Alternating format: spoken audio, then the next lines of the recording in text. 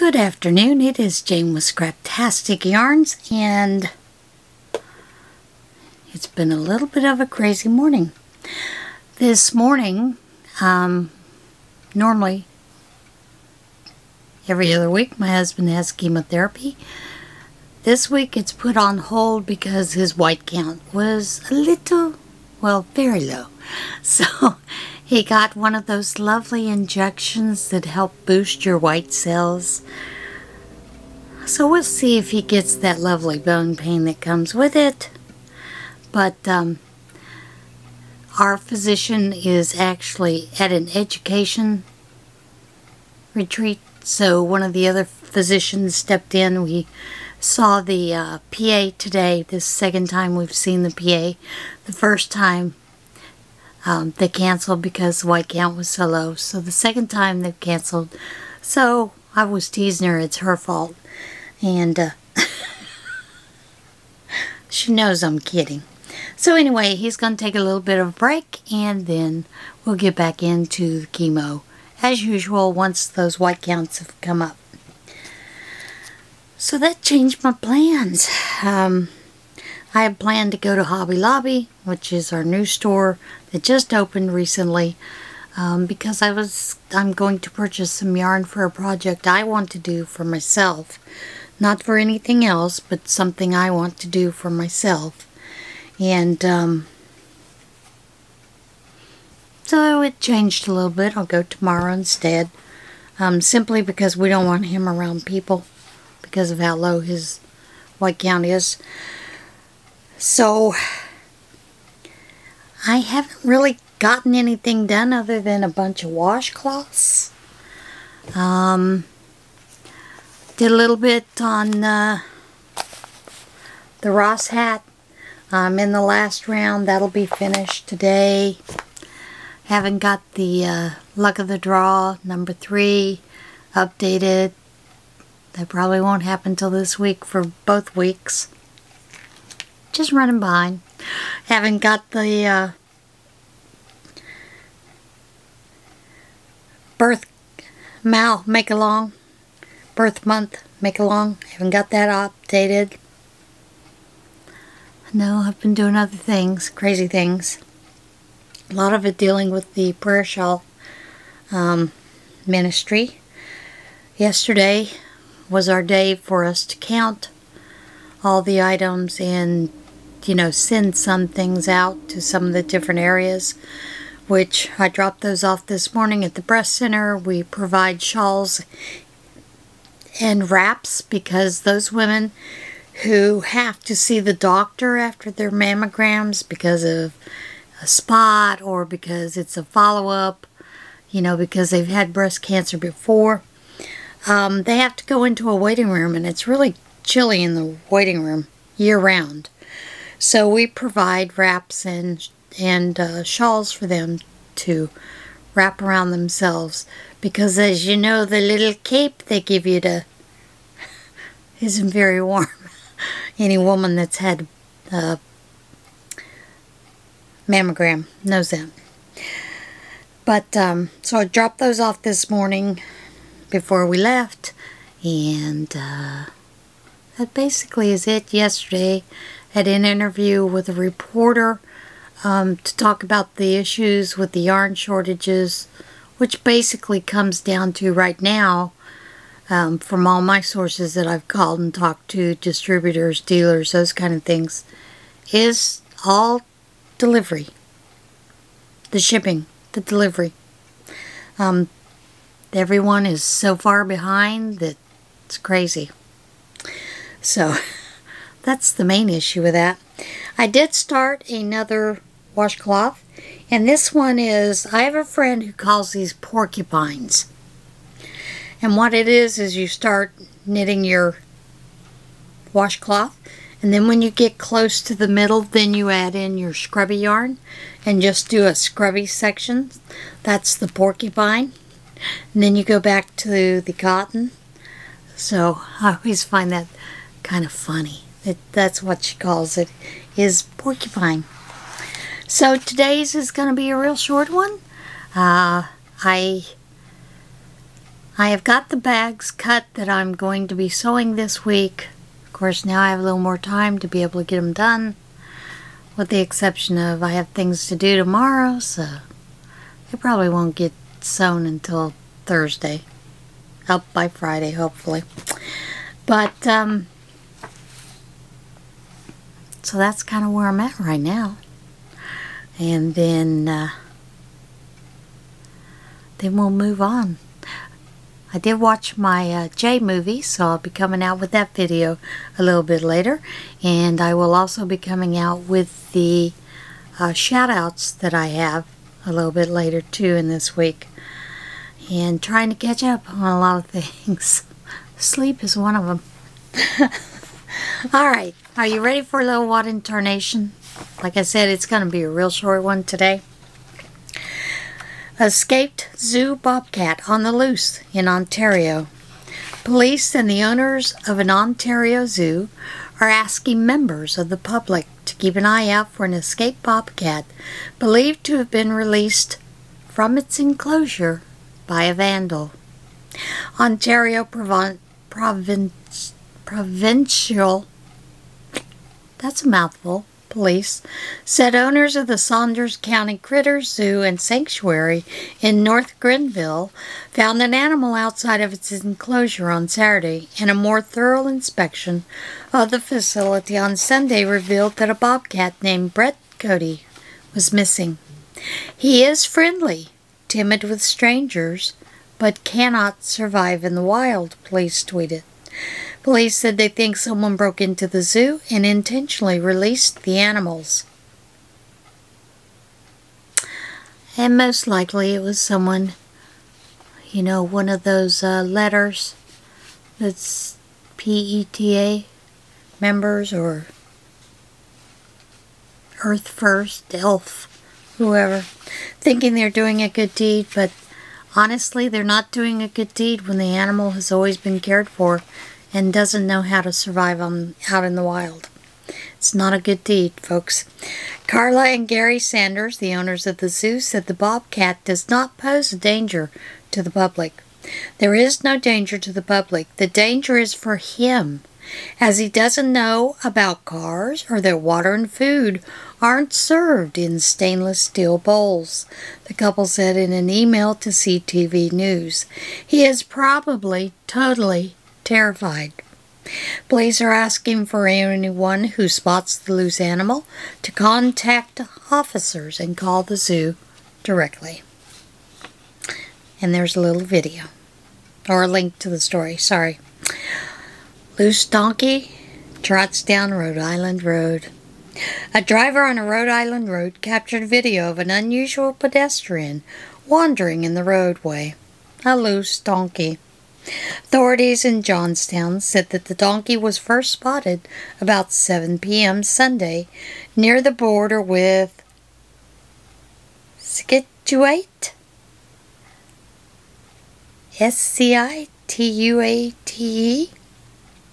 and was seen again at 8:30 p.m., but police were unable to locate the wandering animal.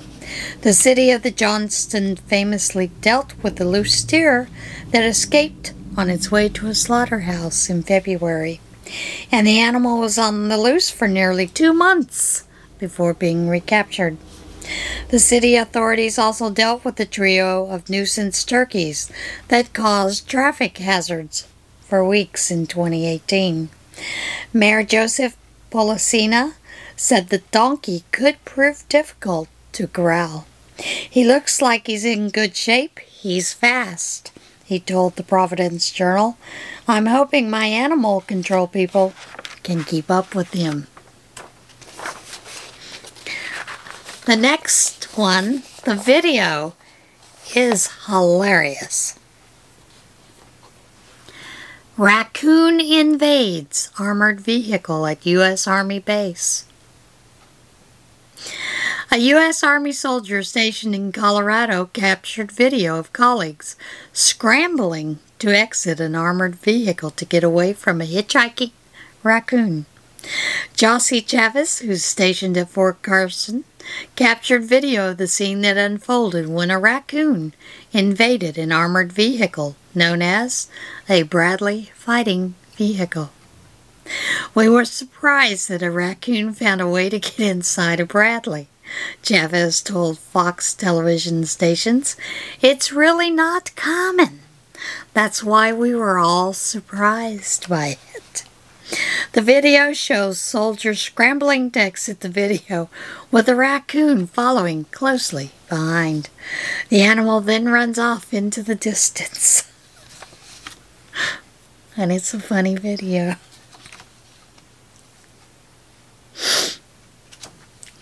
You know, sometimes you need to also be aware of your surroundings when you're following the directions of GPS. Driver who got stuck on golf course was following GPS. Police in Massachusetts said a man who drove his SUV onto a golf course and became stuck on the 6th hole told officers he had been led astray by his GPS app. You think? The Newton Police Department said officers were called to the 6th hole of the Braeburn County Club golf course about 5 a.m.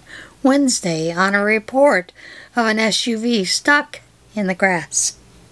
The driver told police he had dropped off some friends about 2 a.m. I wonder what they were doing. And was following his Waze GPS, which led him onto the golf course. The man told police the darkness caused him to take a turn too wide and become stuck. Police said the man did not appear to be intoxicated and is not facing any charges. The SUV was removed from its lodging and the golf course was determined to be undamaged. And those golf courses, they cost a lot of money to plan them and execute them and get them all in golfing fitness. I think the moral of the story is, if you're using one of these GPS apps, just keep your eyes on the road. Your eyes won't lie to you. Newton Police Lieutenant Bruce Apotheker told WBZ-TV, "I think if you saw that you were headed down some sort of a road and it looked like it wasn't going to go anywhere, that you would stop and turn around."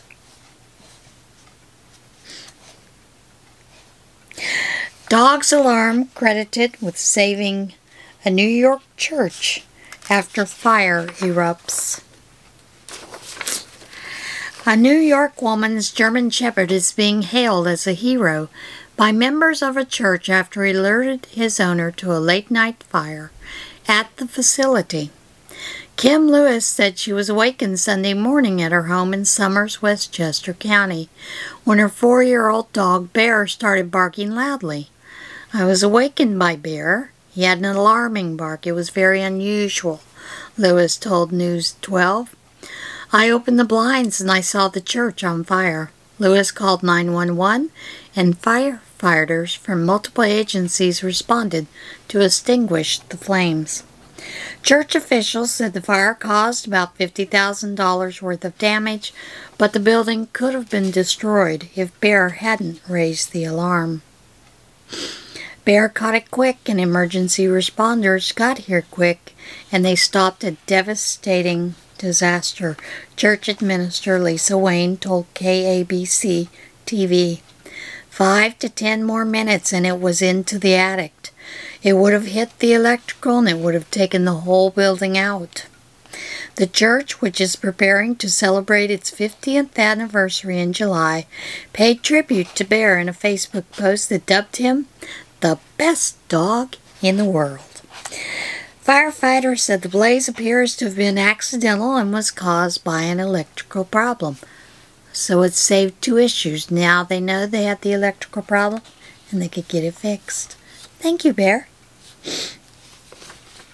Bobcat that sparked school evacuation was an escaped house cat. Officials at a Pennsylvania high school said a bobcat that prompted the building to be evacuated when it was spotted inside turned out to be an escaped house cat.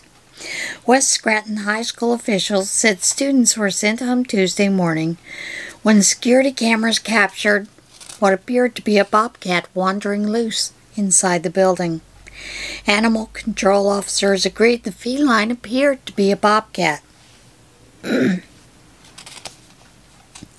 alerted the State Game Commission. The animal was captured inside the building, and officials quickly discovered it was not a bobcat, but a domestic cat breed known as a clouded jack cat. The breed has a silhouette similar to a bobcat. Griffin Pond Animal Shelter scanned the animal for a microchip and identified the male cat as Kakashi, a local pet who had been missing for about 3 months. Kakashi was reunited with the Johnson family Tuesday afternoon, and I know he was glad to be home.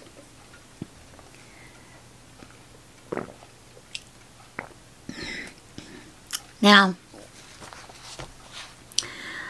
this next one gives me an ooh factor.